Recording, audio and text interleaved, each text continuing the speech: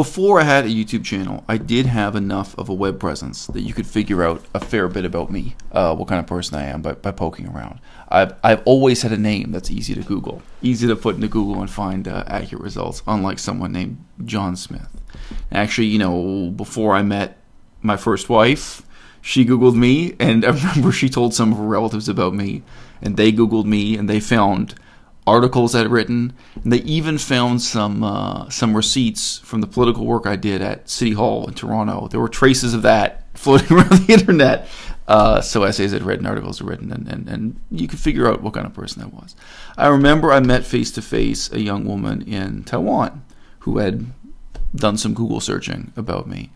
And one of the things she said to me, once in a while people ask me questions along these lines, she basically said to me, look, is everything about politics with you? Well, Melissa's laughing, but I don't care. You said, in a positive way, you've said that to me. You haven't said it to me in like a snarky or snide way, but once in a while you kind of do ask a question like that. And the reason why this young woman was asking, she was Chinese, but she was really passionate about English literature. I think she wanted to do a master's in English literature or something like that. And in a real sense, I'm not. I'm interested in literature as a means to an end, that's social or political or some kind of commentary or something. But literature for the sake of literature, I'm not into. Gin for the sake of gin, I'm not into, etc. So, she asked me this question, and she was getting at, isn't there something to be said for reading just for the beauty of reading, or writing, just for the beauty of writing? But what I find, especially within the field of literature, or in academic fields that get, I think, kind of perverted by the attitudes of literary studies, what I always find is that these people really fail to appreciate the significance of the works they're reading. And they utterly fail to grasp the intentions of the author, even when they're explicitly stated, because they're not studying the social and political context they're writing in. Now, one of the most extreme examples is the Politics of Aristotle. And people read Aristotle like literature, even though the word politics is written on the cover. I'm haunted by a very precise memory. My life might be easier if I shuffled along without remembering these things. I'm reading this book now at age 39. I think the last time I read this book, or tried to read it, I think I was younger than 19. And I'm reading it, I can remember what my impressions were of it then, what I got and didn't got, to some extent, obviously. I don't have a perfect photographic memory. And I can see how differently I apprehend the text today.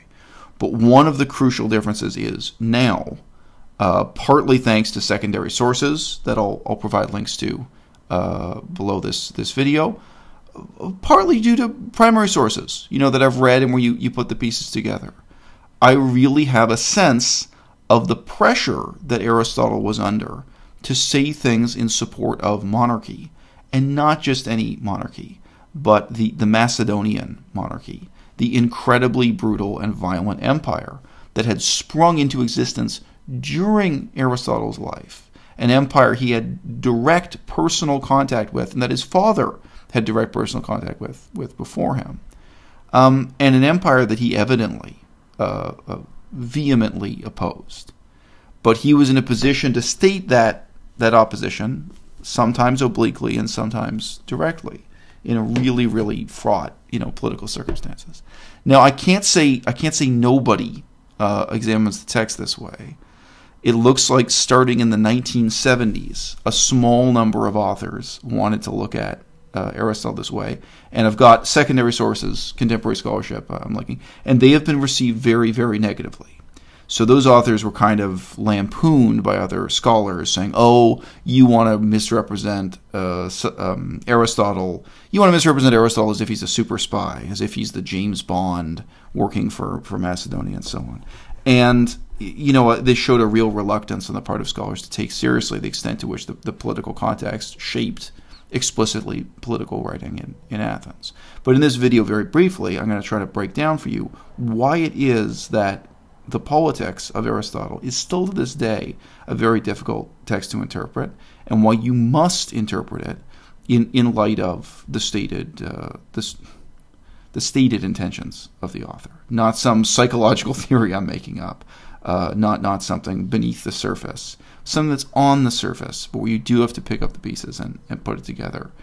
You have to do the legwork yourself. When I read this at age 19, this was my thought process, whereby I dismissed the empirical evidence before me. And I frankly, just now, in doing reading of contemporary scholars with PhDs, formal academics, I think some of them are making the same mistake as adults with PhDs that I made when I was 19 or younger and struggling with this text. Their first thought is, Aristotle is a famous philosopher. And then, with that assumption, they look at the biographical details of his life and dismiss them or sneer at them, thinking that they're largely made up to glorify or glamorize Aristotle. So they see the story that Aristotle was the tutor to Alexander the Great as if it's something made up after the fact because Aristotle was such a famous name, and this could be tacked on after the fact. There's absolutely no evidence to support that attitude. You have to look at the situation the exact opposite way. You have to look at the life of Aristotle and realize he wasn't a famous philosopher. That happened later. In the biography of his life, at least the first half of it, most of his life, he's not famous for anything. He's not a famous or important person. He's not from Athens. He's not an Athenian. He's not welcome in Athens. He's a hated outsider in an intensely xenophobic country or xenophobic city-state, however you want to say it. He can in no way participate in Athenian democracy. He's looking at it from afar as a somewhat despised northern barbarian. Now, not only is he a northern barbarian, he's a northern barbarian who is intimately and directly linked to the house of Philip II. Now, Philip II, right up to the moment when he was assassinated, was the most important political figure of his era. He was as important to his era as Napoleon Bonaparte was in a different era. He was the single most powerful and unexpectedly powerful political figure who was suddenly changing the political landscape of the world, conquering countries, subduing nations, and negotiating peace treaties and so on. He and his army were sweeping aside the collected assumptions of former centuries, and totally unexpectedly so, because he was, from the perspective of the Athenians, a despised, uncultured northern barbarian. Aristotle's father was the medical doctor to Philip II, and the upward social mobility of Aristotle as a person was entirely linked to the fact that he had these connections to the court of Philip II. Now, it is by no means remarkable, especially given all of the documentary evidence we have, including the last will and testament of Aristotle. There's quite a lot of corroborating elements. There's nothing remarkable about the claim that Aristotle was one of the tutors who worked for Philip II in tutoring Alexander the Great. And again, remember, when he got that job, Alexander the Great wasn't Alexander the Great yet. It was by no means obvious to the people involved that Philip II would go on to become this incredibly important historical figure, or that his son would go on to become an even larger historical figure that would cast the whole world in his shadow. On the contrary, if we delete all of this biographical evidence, that it's as real as any biographical evidence we have for any ancient figure in the ancient world. There's no reason to regard this as mythology whatsoever. If this were not true, in terms of Occam's razor, it would be incredibly difficult to explain how this bumpkin from the far north managed to come back to Athens at precisely the time when the Macedonians conquered Athens, forced the Athenians into a humiliating submission, set up a garrison, basically occupying Athens, after the destruction of Olynthus. I just know I'm not mispronouncing Olympus. This is a different city-state, Olynthus. And indeed, there's a later rebellion in which Alexander absolutely devastates Thebes. These are not the only times that Athens rises up in rebellion against the expanding power of Macedonia. So, by the way, one reason why I wanted to record this video today right now on the calendar, I'm recording this on the night of June 17th, 2018. The political conflict between Greece and Macedonia ended today. In 2018, they just signed the peace treaty, the mutual recognition. Oh, you didn't know this? This is one of the big news stories today. Greece, up until yesterday, would not recognize the existence of Macedonia as a separate country. There are particular modern reasons for that, but the tensions do indeed go back to the struggle between Greece and Macedonia. In this case, it was partly the suspicion that Macedonia would try to conquer some of the provinces of what's now modern Greece that historically in the past were part of ancient Macedonia. They tried to reunify the ancient borders of Macedonia. They wanted reassurances for that. But in any case, this political history, I mean, the influence of Aristotle goes on today in many, many ways, but specifically the political conflict between Athens and Macedonia amazingly has continued right down literally to today, when a new agreement, a political agreement, was signed between Greece and Macedonia, where for the first time Greece would recognize Macedonia, and now for the first time Macedonia is going to be allowed to join international organizations where formerly they were vetoed from entering. They'll be allowed to join NATO and the European Union and various United Nations bodies, because before, every single time Greece would stand up and veto it, say no, we can't acknowledge, we can't admit this hostile foreign country. So for many different reasons, Aristotle might be turning over in his grave. So if Aristotle were not a courtesan, if he weren't a fixture at the court of Philip II and then his son Alexander the Great, how is it that just when Macedon humiliates, conquers, occupies Athens, and Athens, they do surrender. I mean, the details of exactly how the war goes are not really worth recounting this video. Again, you can click through and read the primary sources.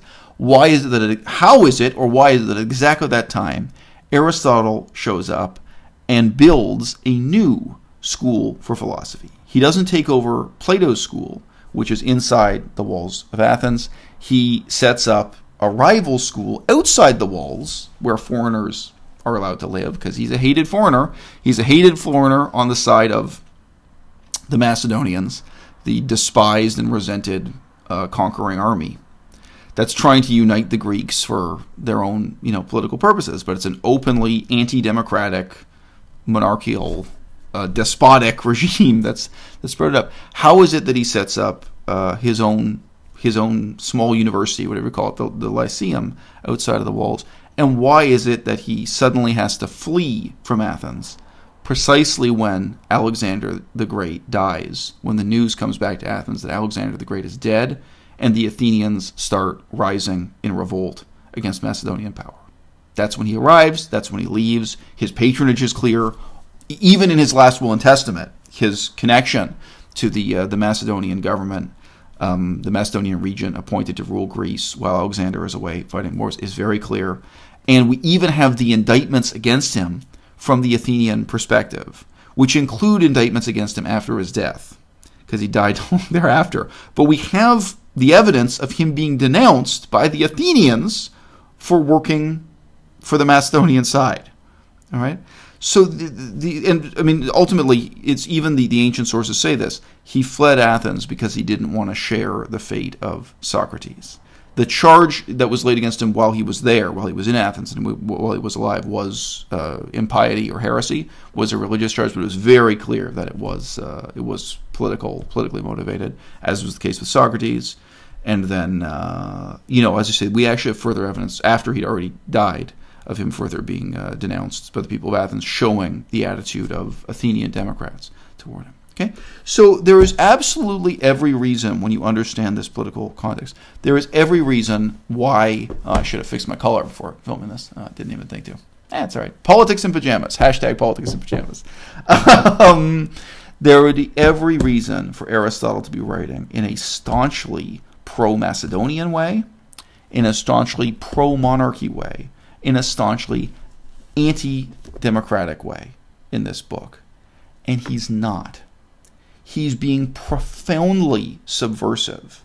He's biting the hand that feeds him. He's being a very harsh critic of exactly the regime that he's relied on for his subsistence, for his survival, his whole life, including right there in Athens, where he's despised by the Athenians. You must read the book in that context to have any clue about what's going on. This is, for the ancient world, this is a remarkably long book.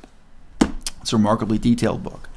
And he pulls in particular examples and he names particular rulers from across the map, including remote and obscure small towns in what's now Turkey.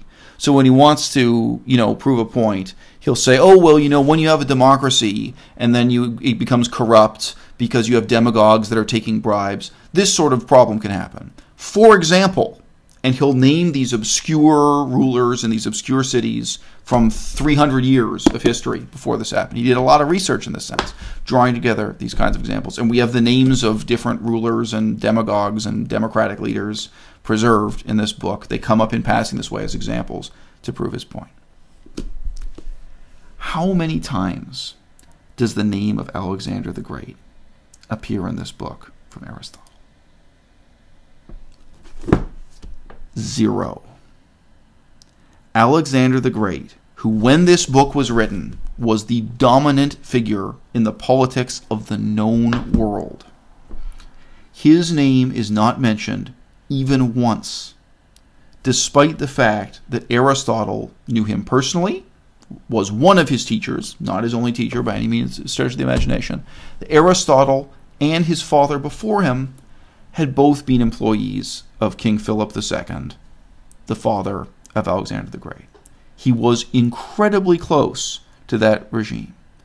And yet what he wrote, for hundreds of pages, a remarkably long book, in many ways his life's work, what he devoted his whole life to, building up to, it is a very strange indictment of empire, monarchy, war itself, kingship, the inevitable injustice of having one man rule over others. And I say this, I could now follow this up with a long essay or a long series of videos. He says this straining against what I think is not just censorship, but a very real fear for his life. When Aristotle left the employ of Philip II, when he ceased to be the tutor for Alexander the Great, he nominated his replacement. And his replacement was an historically real person. I did check in. It's the legend about this, or the story about this, is not the only proof we have. This was a real person. This was a real historical incident. If you read the account as stated by Diogenes Laertius, who's as reliable as any historical source we're ever going to get for this period of history, Diogenes Laertius simply says that Aristotle nominated this other somewhat famous philosopher, known to history, historically noted philosopher, to replace him as a tutor and as the advisor at the court of King Philip II. But he spoke too freely. He was put in a cage, he was tortured, and then he was fed to lions after a long, slow, painful death. That was an event that had a lot of witnesses. That was an event that was recorded for history by many sources. So if you said one word that crossed King Philip or his son Alexander the Great, if you weren't sufficiently flattering, if you weren't careful about what you said, you could end up dead. This is the political context in which Aristotle wrote a deeply conflicted, strangely self-censored, in some ways strangely self-contradictory work. And it's a work that today remains difficult for people to interpret. But you can interpret it. You can get the point. You just have to overcome this strange culture of reading these things as literature. You have to look at the work and the intention of the author in its historical and political context.